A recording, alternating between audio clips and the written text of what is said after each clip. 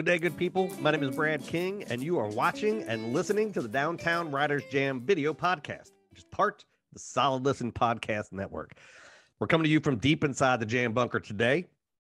The day we're recording it, it is quite lovely. After snow the last few days, it's like 50 degrees. It's a lovely winter day. I may even get the fire pit going in the backyard. Thank you for spending a little time with us today. This is a fantastic conversation and a fantastic program with Bruce Ledewitz, whose book, The Universe is on Our Side, Restoring Faith in American Public Life, which is out right now. So if you've listened and watched the program over the last few months, you know I've had social scientists and researchers on, people who study why people reject science, the sort of psychology behind all of that. And today's conversation is not about what happens when people don't do that. It is about how we begin to build a society in which things like religion and secularism can work together. Like, how do we find ways to talk to each other and communicate? Because if you live in this world right now, particularly in America, you know, these are very difficult things. Everything has been so polarized, and it's really hard to find your way through that. Although I think in individual moments, like, and you're going to hear me talk about my girlfriend and I, you know, we have these kinds of discussions in very civil ways, and her family and my family have been very kind and open to me as we talk about things. I'm an atheist. The people I am surrounded by are not. And yet we all find ways to be respectful of each other and communicate and work towards sort of similar goals, even though maybe some of our beliefs are not the same. So talking to Bruce about this subject and about his book is, I think, the perfect time to do this as the holiday season's upon us. So he's actually here in Pittsburgh, which may not mean anything to you, but it means something to me. He's a professor of law at Duquesne University. He teaches in state and federal constitutional law and jurisprudence, specializing in law and religion and law in the secular world. He's the co-director of the Duquesne University School of Law's Pennsylvania Constitutional website. And in 1981, he founded the Allegheny County Death Penalty Project, which he directed for 13 years. And he's done a lot of work in the sort of against the death penalty. We talk a little bit about that. He's a writer, columnist. He's written 4 books. He has a biweekly column on public affairs for the Pennsylvania Capital Star. All of that is to say, he is a fascinating guy. And we only talked for about 25 minutes, although we have decided that we are going to talk more outside of this because he's just such an interesting guy. And I think these issues, like I said, are some of the most important facing us right now. And if you've listened to the show, it's why I keep having people like this on the program. Before we get to Bruce, some business. You know what this is. This is the point, if you listen to the show, that you skip so that you can get to when the interview begins. But for those of you new, hang out for just a minute. So the video podcasts come out every Monday and Friday. The Jam Proper, our 60-minute show, comes out on Wednesday. 2 things you can do to help us grow the program. More importantly, to help authors find new audiences. Think of those people in your life who love books, who read, who are always got a book or magazine or something in front of them. Tell them about our show. Second thing you can do is you can either head over to Apple Podcasts if you have an iPhone, or the Facebook page at The Writers Jam and leave us a review. You can head over to our website, thewritersjam.com, where you can always see the video podcast. If you're looking for books to read, we have book reviews up. Got a bookshop link where you can buy books from local and independent bookstores from across the country. Sign up for our newsletter, and you can support everybody on the Solid Listen Podcast Network for just $1 or $5 a month. You get commercial-free episodes and all kind of bonus content. Malls and Nicole are building stuff out. Chevy Stevens, who I've had on the program, who's a thriller author, bestseller, we're launching a Patreon show early next year. So I look forward to talking to you about that. So now's the time to go get signed up. I know the holiday season is busy for everybody. I know you're running around. There's presents and family stuff and cooking and cleaning and wrapping and all of the things that go on this whole month. No matter what you celebrate or how you celebrate, there's some shit going on. So I appreciate you stopping by the bunker to spend just a couple minutes with me. I hope that your day is going well and you're taking care of yourself and each other. I hope that this season brings you love and happiness and joy and all the things that you deserve. I also hope that you'll go get the shot, go get the booster. Omicron is coming. Let's knock this thing out. Get back to life as we know it. For now, I hope that you will sit back and enjoy the next 30 minutes or so as I have a conversation with Bruce Ledewitz. Well, what happened to me was around the year 2000, that period, I was losing my faith in God, and religion had been very important to me. I'd been raised in Orthodox Judaism, and I was very active in Dor Hadash congregation, one of the three that were attacked in 2018 by a gunman. And so religion was very important to me, but I was gradually losing my belief in the God of the Bible. And at the same time that was happening to me, that was happening to the culture. It was sort of replicated in the culture and all the rise of the nuns, the non-affiliated people, many of whom say they believe in God, but when you press them, it's not really true. They have no real conception of God at all. So, so one thing that brought me into this realm is to try to find meaning without God. And because I was raised in religion, I know that's much more difficult to do than the new atheists, for example, thought it was. They thought God was no big deal, but I knew that wasn't true. At the same time, I noticed another trend, a horrible trend, and that is that I began to experience in conversations with friends, colleagues, family members, at a certain point, they would always say, but that's just your opinion. as if, you know, fundamental right and wrong wasn't real. Yeah. It couldn't be real, could just be a matter of opinion. And I began to look around and I found that this was true all through the culture, including in law. And as you said earlier, it had nothing to do with politics. So I wrote this law review article, the 5 days in May that values died in American law. And I looked at two 1992 opinions, one joined by everybody on the left on the US Supreme Court, the other everybody on the right. And they both affirmed that values were nothing but human constructs.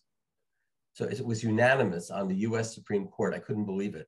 Yeah, particularly during that time. I mean, obviously. I mean, that is a really serious change in a culture that had been based on a theistic view of the universe. I'm not saying it was a Christian culture exactly.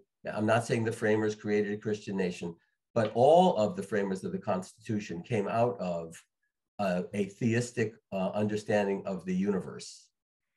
If you will, Dr. King, you know, the arc of the moral universe is long, but it bends toward justice. They all thought that. Yeah. And if we no longer think that, that's a big change. There's so many things I want to unpack because I am part of that new atheist movement, but my girlfriend is a Christian, and there have been people have sort of talked like, how do you do that? And I'm like, well, because we have a great respect for each other. I know what works for me and I know what works for her. And I always tell folks, if you can find a way to have peace in this universe, whatever it takes for you to do that. I got friends in addiction recovery and things like that. That's the thing you should do. And nobody should tell you that that's a bad thing, right? And you should support somebody being able to do that. As you know, that's not a common discussion that we have in the culture anymore. No, and it isn't exactly clear why, because the truth is that nihilism and relativism could easily lead to exactly that kind of compassion and generosity. Yeah. And so I have in my book, you know, the book asks the question, is the universe on our side? I answer yes. But in the title, many people, most people who are secular answer no. And I have a whole chapter about how a very flourishing civilization could be built on the no. That is, no, the universe is not on our side. It's just a collection of forces and matter. We're all alone. We're an accident of evolution. Our metaphysical longings are meaningless. That could lead to compassion. Yeah. Carl Sagan thought it would. Yeah. I think it does. Yeah. I mean, I always tell people the fact that you're here, I mean, and this is a thing that Dawkins and people have said, the fact that you're here now is a miracle. And to treat it as anything other than that, and to view the moments that you have as special, the fact that like I don't believe that there's an afterlife doesn't make me want to go be a jackass. It makes me want to be a better person because this is what we have. Like so it's amazing to me that the reason I think that has not happened yet is because I don't think we've recognized why we're at the point we're at. In other words, if all the secular people like you and me could say, the reason that we're in a mess and we hate each other is that we used to believe in God as a culture, and now we've lost that underpinning and foundation, then it would be possible to rediscover a foundation in which we could be fair and loving to each other. But at the moment, we're still in this, I'm against religion stuff, and God is stupid, and all that, it's the last war. Secularists should say, oh, we won. The God's dead. So now what? Now you have the positive task of building a secular civilization, and it's very difficult to do. Yeah, this is sort of a tangent, but I just interviewed Yanis Varoufakis, who was the Greek treasury minister during the financial crisis, right? And he wrote this book because he had been talking about anti-capital, like how do you build a society that isn't capitalistic? Mm-hmm. And his wife finally said, well, you just said what's bad with capitalism. Now you need to, like, what would it look like? And he was like, I actually had a really hard time with that. It's easy to argue against. It's hard then to build a thing. And so he wrote this book thinking about how would you build it. And I feel a little bit like that's where the secular people are, right? Which I think is what you're saying, which is that they're like, well, this is not real. In my opinion, this is not real. And then somebody's like, well, how does charity work? And we're like, well, that's right. We just say you could be good without God. Yeah. But that's never the problem. The problem is to be good without good. Right. And, I grew up in the church. The holiday season, the church gets together, takes food to all the first responders, like does all this actual charitable work. Not like, I'm not talking about the Vatican. I'm talking about the church in my neighborhood did actual good stuff. And it's hard to look at that and go, well, there's no good in that. Like, well, no, actually, there's a tremendous amount of community building support, the emotional and mental well-being of being in a group of people that are doing good for other people just to do good is a powerful thing. Right. Well, and that's going to be really hard to sustain without God. But I'm not saying it can't be done. I mean, it has to be done. Yeah. But it is not going to be easy. Now, Tom Krottenmaker, who writes for USA Today, his way of doing this work is to say, well, I believe in Jesus, but I'm secular. And I believe in the teachings of Jesus. And, that works too. Sure. There are a lot of things that work. The major thing is to understand that we have a lack now, and we need something that works. Yeah. So my criticism of the new atheists is simply they thought this was sort of automatic.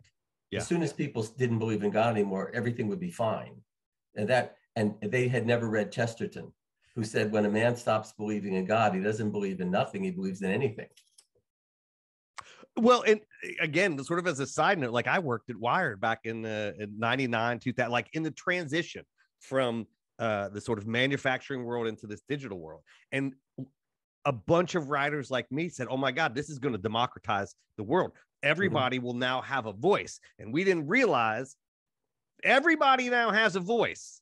And this is like without any controls over that. And so you both see this flourishing freedom, but also Nazis come back. Like the smallpox, like we thought that was gone, and then they showed up again, and we thought, oh, like, so there is this, I think, I don't know if it's a human, like we believe in the best things will just happen and forget that you actually have to be vigilant about these things. Yeah.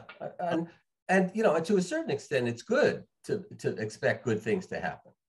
I mean, Dr. King, in that quote, he thought good things would happen too. But of course, nobody could accuse Dr. King of being passive. Right. And that's what I mean, like living with a purpose and being purposeful in what you do and not just assuming that we're all headed down the same path in the same way, because we're not. And did your crisis of faith come out of the work that you did? Because you spent a lot of time, you spent many years with death penalty, like with really hard emotional, ethical, real life stakes things with the law. Like, is that a growth? Like, is that how that happened? No, quite the opposite. In fact, it was a real embarrassment in my synagogue. My anti-death penalty work caused me to become pro-life. And I was like the only pro-life person in a liberal synagogue you can imagine. Yeah, I remember one day I was representing at a project at school, I was representing the pro-life demonstrators in Operation Rescue, the first wave in the 80s. And at the same time, I had a death penalty case about a man who had killed, and he had abused his daughter and he killed her. And my mother called me up and she said, I don't understand how you can do that kind of representation. And I said, well, Mom, it's a death penalty case. Everybody deserves representation. She said, no, not him, those pro-life demonstrators. So, you know, it was an embarrassment. But no, I'm afraid that my lack of faith in God came out of two things. Number one, science. All these people who say science is compatible with religion, it's not compatible with the religion I grew up in, because the religion I grew up in had a creator God who could do tricks with the universe. And even the wind and the water obeyed him. And that's just not true. I mean, as far as I could see, that wasn't true. Yeah. And my synagogues, none of the churches, Islam, it doesn't really matter in the West anyway. None of them gave me any other kind of religion other than that. And so I was getting mad every week in synagogue at what people would say about God. And finally, my friend and teacher, Robert Taylor, at school said to me, your attitude in services is the least religious attitude I've ever seen. Stop going. It's bad for you. It's bad for the synagogue. It's bad for everybody. And he was right. And so I no longer identify as Jewish. That had to be really difficult. No, Jews don't do that. Yes, that had to be really, really difficult. Yeah, I mean, the fairness, the Christians don't either. Like, it's not like you lose some things when you go. Identity, culture. Oh, yeah. You know, community. So, but what was interesting to me is I still have a very good relationship with Dor Hadash. I still pay. In fact, I still make a contribution every year in what the dues would be, because I'm so grateful to Dor Hadash for being such a great synagogue. But they invited me back to talk about my journey, and I explained that I no longer believed in God and had to leave Judaism. And afterwards, a few of my friends came up and said, "Well, why'd you have to leave? I don't believe in God." So you know, it was just like, huh? What does that have to do with it? And yet, a few years later, I ran into one of these Orthodox Jewish men who go around finding Jews who are fallen away and try to get them to do something to try to bring them back. This happens all over the place, as a matter of fact. So anyway, I ran into this person in the Children's Museum, and he said, "Are you Jewish?" And I said, "I used to be." And he said, "I've never heard that answer before. What happened?" And I told him, and he understood, because for him, religion was a living relationship with God. And if that went, then he could understand disaffection. Yeah. The thing that my father told me a long time ago, which I think maybe you and I have gone through the same sort of issue, is that everywhere you go, all through human history, all over the world, I've traveled all over the place. There, people have, and it doesn't matter, you know, pre-internet, all that stuff. People have a predisposition to look for meaning in the universe. Yes. And they construct those meanings. All of us construct those meanings. And my dad always said there has to be something to that human desire. Like, that's always been his. And this in the book, in my book, The Universe is on Our Side, I really do not argue against the no in answer to that question, but I argue the yes. I mean, I set forth the no, don't argue with it, but I also set forth the yes. That's my position. But, you know, the one problem with saying the universe is nothing but forces and matter, and we're an accident, is it means that longing that you've just described is not part of the universe. It's an accident. Right. And that's very hard to understand. Why in evolutionary theory should there be such a thing as an accident? Do you have an answer to that? No, I don't think it is an accident. I think it testifies to the fact that, you know, Alfred North Whitehead, there have been a number of scientists, philosophers, scientists in process philosophy and process theology who have said materialism is not good for science. It's really not a scientific viewpoint, and that there are a sense of normative values in the universe that are perfectly reasonable, scientific, objective, and this longing for meaning is one of them. if evolution points in that direction, then maybe it's consonant with the sort of thing the universe actually is.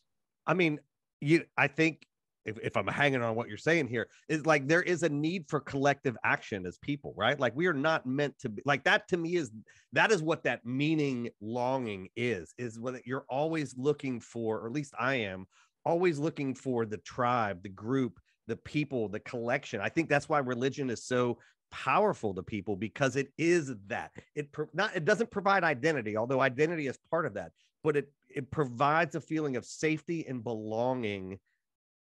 Right. That I think is an innate, I think that's a part of this humanness. Yeah, I think you're right. But it doesn't have to be tribal. I mean, that's our problem. Our problem is that when God is dead, and this affects religion too. Yeah. So when God is dead, all you have are the forms of religion. And that's where you get, the orthodoxy. That's where you get fundamentalism. Yeah. At that point, it becomes tribal. But I meant tribal in a broader sense, in that you are just always looking for a community of. No, I understand, and it could be healthy. Yeah, because it can be universal. You can say we reflect the universal longing. A universal truth. Yes, and at its best, that's what religion does. Yeah, but at its worst, does the other thing. Us versus them. Yeah. Well, in George Carlin, I had this show started with me interviewing George Carlin many years ago, and he didn't say it on the show. Yeah, but he said it elsewhere, which was, I trust people. I don't trust them when they get in groups of 3 or more. Like that's when things, as soon as 2 can be against 1, that's when shit goes wrong, because that tribal, the sort of worst part of the tribal nature comes out, right? Which is there is a me and there is a you. And we see humans do that in every possible gender, race, identity, religion. Like anytime we can parse the pie, we parse the pie. Which is why the myth of God was so beneficial, because God was the parent of everyone. Yeah. And the universe is that too. You can get that from quite naturally without supernaturalism. Yeah. It's interesting. And I want to wrap this up because we could talk about this forever, because this, I think, is the sort of fundamental nature of what does it mean to be a human? What does it mean to be a good human in this world? Do you think, because my girlfriend and I talk about this all the time, like, do you think that we can exist in a world where religion provides some of these things for people in a good way, and that the secular folks like me and you are trying to sort of build this goodness as well? Can those things exist together as we move forward in our society, or have we reached a point where it's going to have to be one or the other? No, I don't think so. Now it depends. It depends on the answer to the question: is the universe on our side? Yeah. If the answer is no, then there's the potential for conflict with religion, because religion's answer, of course, is yes. But if secularism's answer becomes yes, or yes, but, or, some form of yes, that can be very close to religion, and no longer are you fighting. Yeah. Because from the perspective of a religious person, someone like me in this book is actually very close to God, but doesn't know it. I've heard this already. Yeah. And I'm good with that, because that is a common ground. So I think if the universe is a place of harmony and potential coming together, then religion and the secular also come together.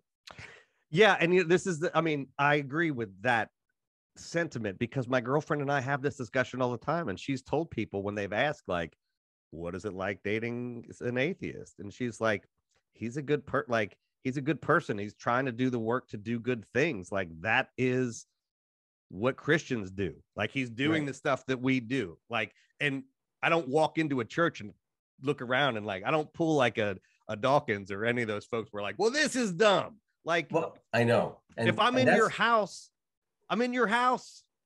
Right. And that's why I didn't like it when Sam Harris named his famous book, The End of Faith. Yeah. He didn't understand that you couldn't have any truth without faith of some kind. Yeah. And Hitchens, like, I loved Hitchens, and he was a fantastic writer. He was a great guy. Yeah. Yeah. But was, if anybody's read Hitchens, I don't need to explain it. Like, he was very dogmatic in his dogma, and there wasn't room for other people. Like, he was there to eviscerate the competition and not to find a common ground Right. with people that disagree. That's right. And that's what Shermer, the founder of Skeptic Magazine, said to me in a different podcast. He said, you have to be skeptical even about skepticism. Yeah. You have to keep open, and keeping open is really the important thing.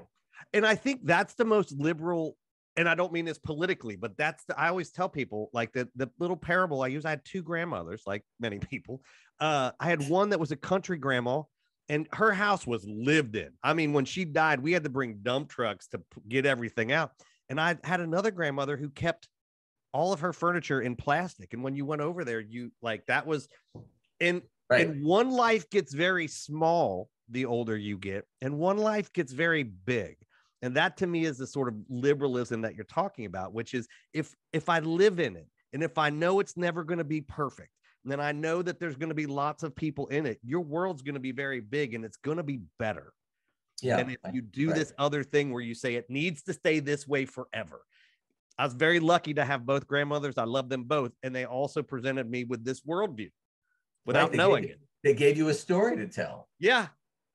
And so when I hear, like, when I read things like this, I'm just so appreciative of you, because while I love, I've met Dawkins, and I come from the science and technology world, and I love the new atheists.